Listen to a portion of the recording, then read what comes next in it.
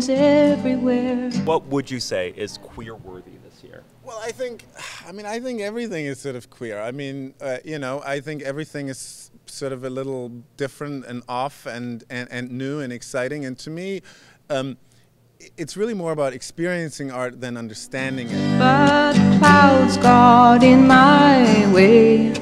Oh, I've looked at... Now, Rufus, you're involved with this again this year. Is this because of him, or? No, I mean, I'm very, very, very... I'm just focusing on one event, which is the Joni Mitchell tribute. I'm part of a big show with a lot of other artists. Joni's like an icon in general, but a queer icon for sure. I mean, yeah. But Victor and Rolf's involvement. Yes, absolutely. Yeah. We have an exhibition by Victor and Rolf, dolls by Victor and Rolf at the ROM, which are these sort of miniature 48 centimeter high Chinese porcelain dolls that are actually have the haute couture dresses from their collections miniaturized onto their body.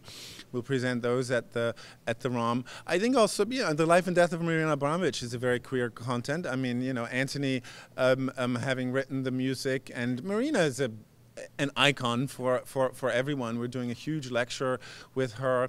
We're doing a new installation that we're premiering here in Toronto at the festival that will then travel around the world. Is there anything you still are percolating and hoping for next year?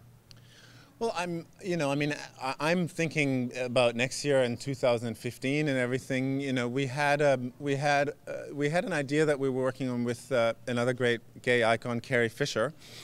A project that I wanted to do with her, which she was all excited about, and then sort of this slight little problem came up because she was sort of cast. Star Wars. Yeah, she was cast for this Star Wars 7, 8, and 9. I don't know why, or they wanted her, but they basically contracted her and kept her and keeping her on contract from the 1st of June through the rest of her life.